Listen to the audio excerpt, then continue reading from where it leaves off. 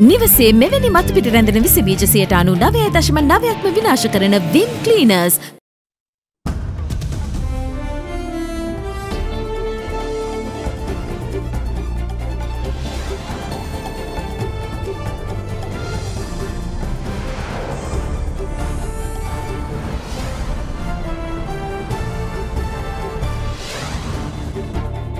Tonight, startling stats, with the Delta variant accounting for a shocking 75% of daily cases.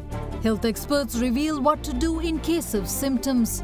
If you have a fever with no other cause, consider it's either COVID or dengue. If you are checked positive, consider the whole household as positive for COVID. Double disaster. The opposition accuses the government of failing to maintain law and order, citing police detentions of university student union members. There's no rule of law in this country. I don't know why we even have a minister called a public security minister. Honorable Sumandaran is talking nonsense. You have the brass to call my speech nonsense. Who are you? Absolute havoc you are wreaking in the country.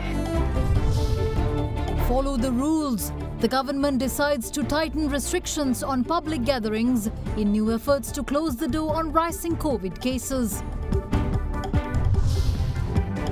Careful investments. The US ambassador explains why American firms may be wary of port-city partnerships. So US investors, writ large, are interested in Sri Lanka. They have to know also that they're not going to be exposed or collaborating with entities that could have economic measures levied against them. All this and much more coming up on this Friday, the 6th of August 2021. Pocket එකට fit වෙන new Axe ticket perfume. From AdaDerana, this is AdaDerana First at 9. Live from Studio 24 in Colombo.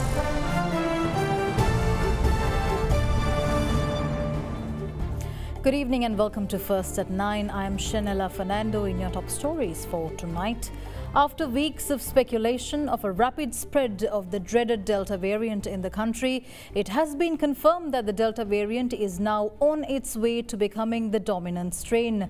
This was highlighted by Dr. Chandima Jeevandara of the University of Sri Jayawardhanapura on social media today when he revealed the results of random sequencing of PCR test samples that has revealed a staggering 75% positive rate for the Delta variant. Physicians are now urging people to be aware of the slightest signs of symptoms and have requested that they seek immediate treatment. Many health experts say that the Delta variant of COVID-19 is fast becoming the dominant strain in the country. With that, they add that the Delta variant infected patients now account for 20% to 30% of overall cases reported each day. Random gene sequencing tests carried out on PCR samples have lent some credibility to these claims, with 117 having come back with positive for the highly infectious variant. According to Dr. Hemant Herath at the Ministry of Health, these statistics could mean that there are more Delta variant patients in society than previously assumed. Further, immunology researcher Dr. Chandima Jeevandara of the Sri Jayawardhanapura University revealed a startling fact on social media today, that 75% of COVID cases confirmed last week in Colombo were infected with the Delta variant. He added that in the first week of July, this figure stood at just 19.3%. Meanwhile, Sri Lanka's daily COVID-19 figure stood at over 2,000 once again yesterday, with 2,662 cases confirmed across the country. Of this number, 1,089 infections were recorded from the Western province alone. As such, the burden on majority of hospitals in Sri Lanka has risen steadily over the past few days. However, the Health Ministry's Dr. Hemant Herath says that hospitals have not exceeded their full capacities just yet. Almost all these hospitals are having this type of disaster or emergency programs, and based on the agreements that they have come in preparing these plans, they can declare it and then mobilize the resources to a specific activity where the large number of admissions are coming. The issue is sometimes when this type of things are happening, there are so many other things that we need to take into consideration, especially if it is a sudden onset activity. You cannot think, you have to immediately action. But this is something where we have not overflown the capacity. But when the capacity is increasing and we know that in future this is going to happen, we'll have to take into consideration that there are other services that will be compromising. So to prevent that, we have to do it in a careful, planned manner. But all these hospitals are having these plans. To my knowledge, all these places, they have done their best to accommodate the patients. With that, Minister of Health Pavitra Vaniarachi says that integrated home care for COVID patients would begin from Monday the 9th of August in a move to reduce the pressure on already strained hospital capacities. Meanwhile, with COVID case numbers and deaths on the rise, consultant physician at the Colombo National Hospital, Dr. Upul Disanayaka, urged anyone who displays symptoms such as fever or respiratory issues to assume that it may be either COVID-19 or dengue and seek immediate treatment. At the moment, if you have a respiratory illness in the community, you have to consider it as COVID. And if you have a fever with no other cause, consider it either COVID or dengue. Even if you are not positive, as checked, consider these two possibilities. If you are checked positive, consider the whole household as positive of COVID. Because according to the spread that we see, if somebody in a household is positive, the others are considered positive, whether you have a positive report or not. So stay in bed, don't exert, take adequate amount of liquids, around 2,500 milliliters of water and other liquids. Mainly, I have a special message to the mothers. Now, when a man in the house is sick, he stays in bed. But when a mother is sick, she has to look after all the needs of the family, including cooking, cleaning, and doing all the household work. Don't do that until you get better for 14 days, because it is very important that you take rest, because in COVID you die because of lack of oxygen, and you can't do anything about the lung. They are not absorbing enough oxygen, but you can do a lot of things to stop your oxygen being used. In the meantime, health officials have also urged expectant mothers to avoid venturing out of their homes, as case numbers are on the rise among some of the highest risk groups at the moment. In the meantime, as for today, 1,910 novel coronavirus infections were confirmed across the country. Further, recoveries also increased today as well by 1,942 to bring the overall number to 288,307. අද සේවසකට වැඩි ජනතා විශ්වාසය නව සංයෝගයකින් Rhino රෝෆිං සහ සීලිං sheet. With the country's daily COVID-19 infections continuously surpassing 2,000, head of the National Operations Centre for the Prevention of COVID-19, Army Commander General Shavindra Silva announced a tightening of restrictions on public gatherings. As such, the number of persons able to attend weddings and other functions from today has been limited to 150, while funeral attendees were limited to 25. දැනට ශ්‍රී ලංකා තුළ පවතින Covid තත්ත්වය සැලකිල්ලටගෙන විශේෂයෙන්ම විවාහ මංගල සහ අනිකුත් උත්සව සඳහා ලබා දී තිබූ අවසරය සංශෝධනය ලක් කළා තිබෙනවා. මේ අනුව එවැනි විවාහ මංගල හෝ වෙනත් උත්සව පවත්වන ශාලා තුළ ආසන සංඛ්‍යාව 500ට වැඩි නම් පමණක් උපරිමය 150 දෙනෙකුට සහභාගී වීමටත් එවැනි ශාලාවල ආසන සංඛ්‍යාව 500ට අඩු නම් උපරිමය 100 දෙනෙකුට පමණක් සීමා කිරීමට මේ වන විට තීරණය කළා තිබෙනවා. ඒ වගේම අවමංගල කටයුතු සඳහා එක්වරකට 25 දෙනෙකුට පමණක් සහභාගී වීමට අවසර ලැබෙන අතර විශේෂයෙන්ම රජයේ සේවකයන් රැකියාවට ගෙන්වා ගැනීමේදී එම ආයතනවල ප්‍රධානීන්ට අවශ්‍ය සුදුසු පරිදි රැකියාවට ගෙන්වා ගැනීමට උපදෙස් ලබා දීලා තිබෙනවා. මේ වන විටත් රාජ්‍ය උත්සව පැවැත්වීම සඳහා සංවිධානය කළ තිබෙන සියලුම රාජ්‍ය උත්සව සැප්තැම්බර් මාසයේ 1 වෙනි දක්වා කල් දැමීමට මේ වන විට තීරණය කළා තිබෙනවා. In the meantime, the Secretary of the Ministry of Public Services released an amended circular outlining mechanisms for state sector staff attendance. Accordingly, state sector employees will only be required to report to work on 3 days of the week, requiring the formation of staff teams on a rotation basis. The circular also allows expectant mothers and mothers with children under the age of 1 employed in the state sector to work from home. For further information on the new guidelines, visit our website www.AdaDerana.lk. President Gotabaya Rajapaksa today directed health officials to administer the first dose of Sinopharm at any and all vaccine centres that are administering the second doses. In the meantime, the country received another batch of 2 million Sinopharm vaccines today, which would be deployed as second doses. Sri Lanka's vaccine drive was further boosted today after another consignment of 2 million Sinopharm doses touched down at the Bandaranaike International Airport. State Minister of Production, Supply and Regulation of Pharmaceuticals, Professor Channa Jayasumana, says that the new batch of vaccines would be rolled out as second doses. Meanwhile, President Gotabaya Rajapaksa directed health authorities to make arrangements to administer first doses of the Sinopharm vaccine to those aged 30 years and above at any vaccine centre administering the second dose today. This is in line with achieving the target of vaccinating all over 30s by the end of September with at least one vaccine dose. In the meantime, with information on vaccine centre locations among members of the public low, Dr. Hemantha Herath urged people to contact their local medical officers of health to find out where they can get their shots. He added that the Ministry of Health is unaware of all locations of vaccine centres as the local MOH officers are responsible for deciding where the vaccines will be administered. Meanwhile, police media spokesperson Senior DIG Ajit Rohana stated that the second doses of the Covishield vaccine will be rolled out at the police field office headquarters in Colombo 4 for those awaiting to receive a second dose. He stated that vaccine recipients are also required to bring their national identity cards and the vaccination cards to the vaccine centre. In other developments, yesterday a total of 184,695 vaccine doses were rolled out. 31,323 people were immunized with the first dose of the Covishield vaccine, while 26,067 were given its second dose. Further, the first dose of the Sinopharm was administered to 79,182 people yesterday, along with 6,878 second doses as well. Meanwhile, 13 doses of the second Sputnik vaccine, 41,156 Pfizer first doses, and 76 Moderna jabs were also rolled out yesterday. More news on the other side of this break. Stay tuned. Big 3. Welcome back. In more news, accusations were hurled at the government in Parliament today on the country's pandemic situation and the handling of law and order. Ilangai Tamilarsu Katchi parliamentarian M.A. Sumandiran held the government responsible for the rampant spread of the novel coronavirus in the country, which is threatening to overwhelm the country's health system. The parliamentarian also kicked off a heated exchange of words with the Minister of Public Security over the country's law and order situation.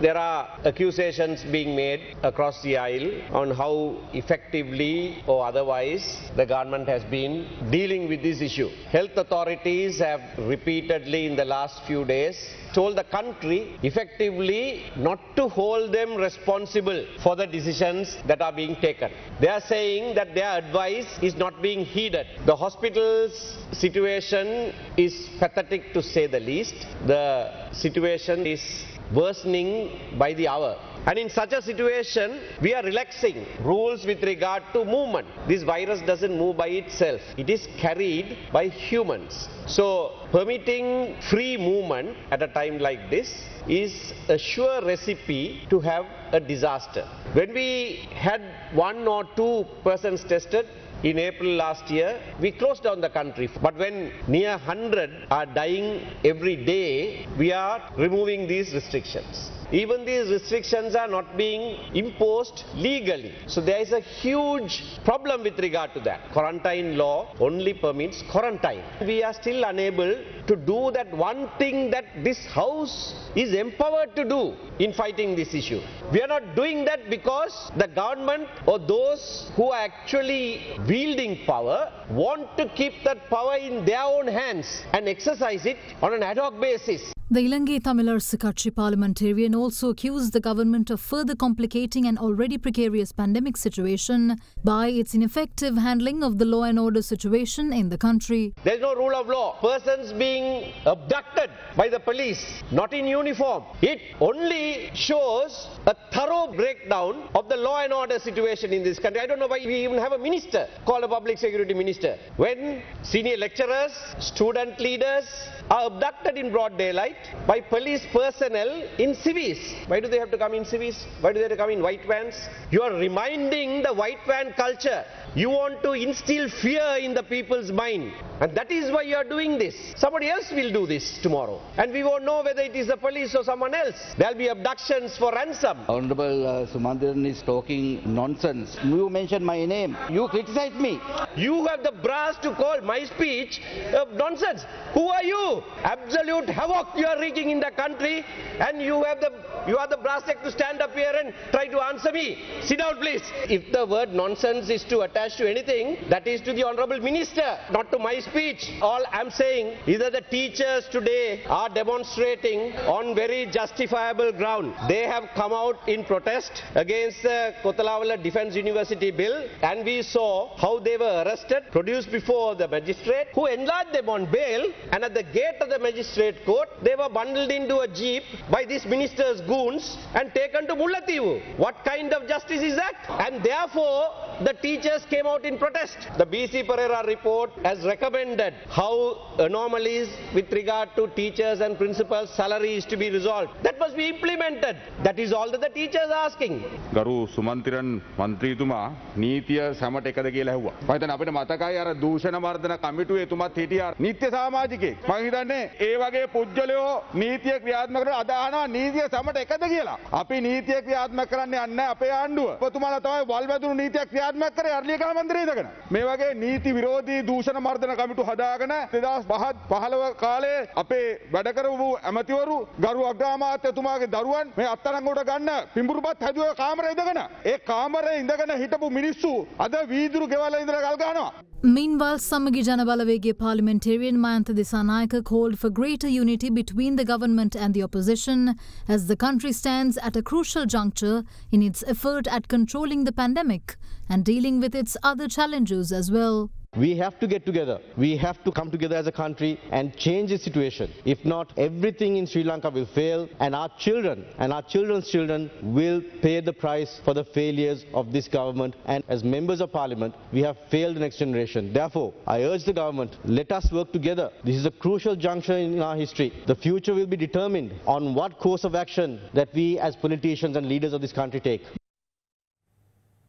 Recent arrests of student activists as well as educators engaged in demonstrations are making headlines due to the arrests being carried out by police personnel in civies. The arrests were subjected to criticism in Parliament today, with the opposition stating that this could lead to abductions by underworld figures and other parties for ransom purposes. 5 student activists, including the convener of the Inter-University Students Federation, Vasantha Mudalige, and president of the Sri Jayawardhanapura University Students Union, Amila Sandeepa, were arrested by the police yesterday.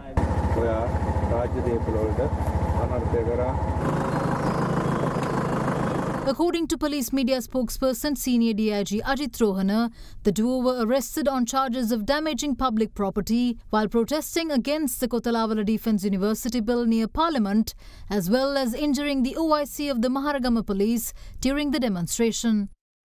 Placed in the custody of the Thalangama police, the suspects were produced before the Kaduvela magistrate this afternoon, after which they were remanded until the 11th of this month.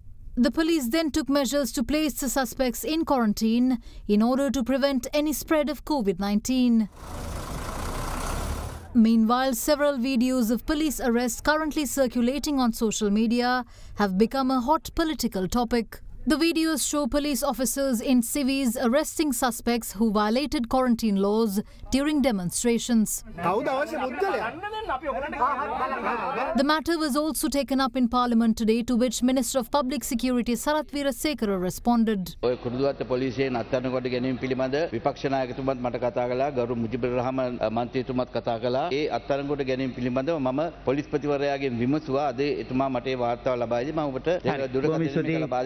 Meanwhile, despite constant warnings over the severity of the country's pandemic situation, the day did not go by without demonstrations. Protests were seen staged in Colombo today, calling for the binning of the Kotalavala Defence University bill. In the meantime, demonstrations were also worked off across the island today over pay issues faced by teachers and principals. Police investigators have submitted a report on the analysis of CCTV footage from MP Rishad Badiuddin's residence to the Women and Children's Bureau. Meanwhile, investigations are continuing to determine who bears the responsibility for the death of 16-year-old Ishalini, who succumbed to burn injuries after an alleged self-immolation. Police media spokesman Senior DIG Ajit Rohana has stated that MP Rishad Badiuddin's spouse and father-in-law bear responsibility for the death of 16-year-old domestic Ishalini, who was employed at the MP's residence. The former minister, who is currently in CID custody, was set to record a statement on the matter today. Meanwhile, the police video analysis team that inspected footage from CCTV camera systems at MP Badiuddin's residence have submitted a report to the Police Women and Children's Bureau. Police investigators have revealed that on the day of the tragic incident, a number of CCTV cameras installed at the MP's house were not in operation. They also revealed that from CCTV footage, it was shown that the residents had, during the incident when the 16-year-old was on fire, were seen to instruct the victim to jump into a pond located at the residence to douse the flames. US Ambassador Elena B. Teplitz says that US firms may be wary of investing with any port city entity that may come under US government sanctions. Speaking to Indivaria Muwatta on our current affairs program at Hyde Park on AdaDerana 24 yesterday, the US envoy added that Sri Lanka needs to ensure a healthy investment environment that offers a corruption-free climate to attract true foreign direct investments.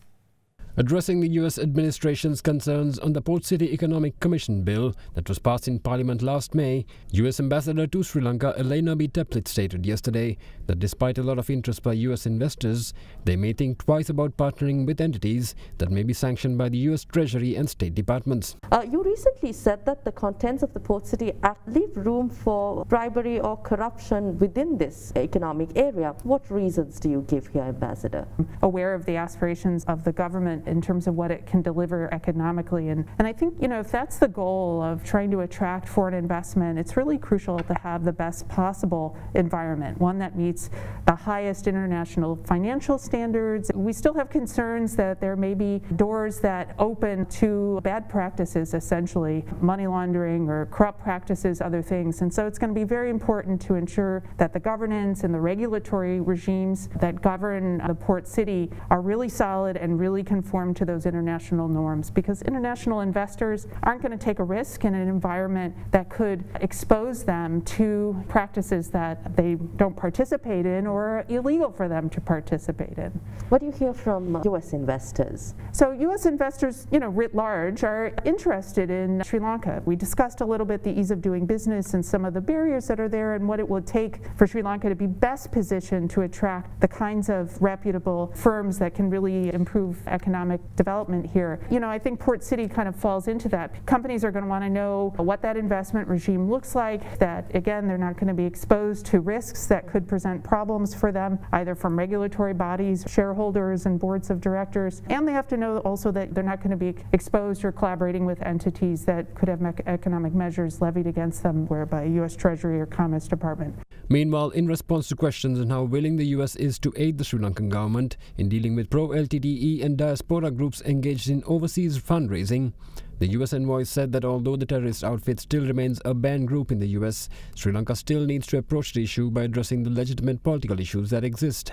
Will the United States also be willing to engage with the government and address the issue of pro-LTTE groups as well as diaspora raising funds and propagating this cause overseas? So the United States continues to list the LTTE as a terrorist organization, and I think that kind of says a lot about where we stand on that. I know there are many groups abroad of people of Sri Lankan origin, and they have political views that run the whole spectrum. So I'm certainly not willing to say all diaspora groups have an LTTE link. The United States was never supportive of the LTTE and collaborated with the government here to defeat it. But I think there are some genuine political issues that are out there that have to be addressed, and that's going to make for durable and lasting peace and prosperity for Sri Lanka going forward. Further, on the question of US concerns on the Prevention of Terrorism Act, the US envoy says that Sri Lanka needs to understand that there remains no place in this day and age for indefinite detentions, and that the government's keenness to revise the act must translate into delivering an efficient system of justice to the people.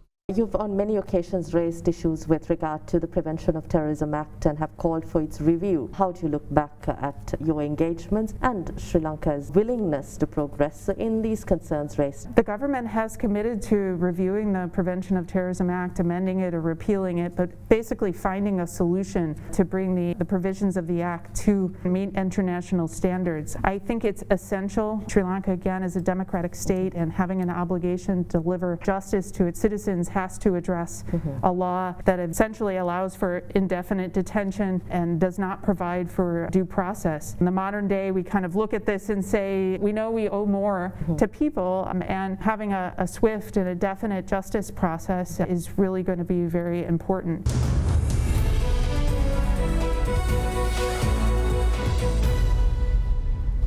Welcome back in business news.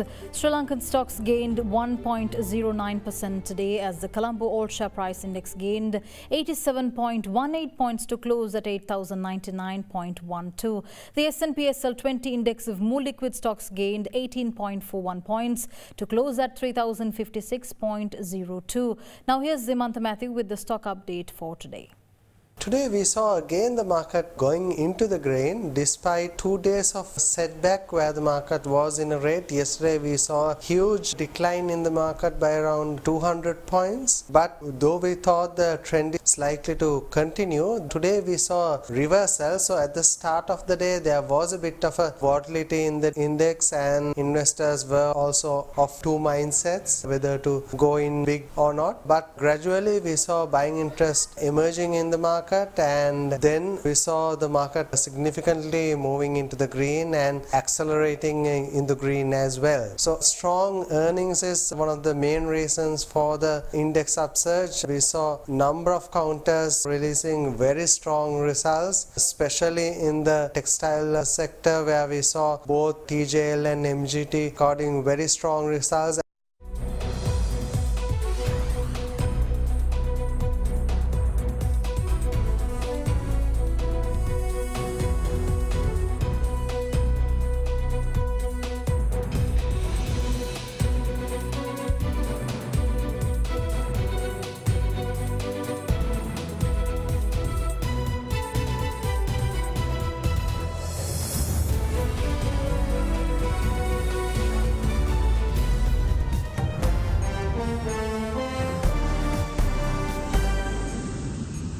In international news, 76 years ago today, one of the world's most devastating acts of war was perpetrated against a civilian populace by the dropping of a nuclear bomb on the people of Hiroshima in Japan in 1945. Accordingly, the annual commemoration memorial was held in the city today to remember the more than 140,000 people who perished in the attack.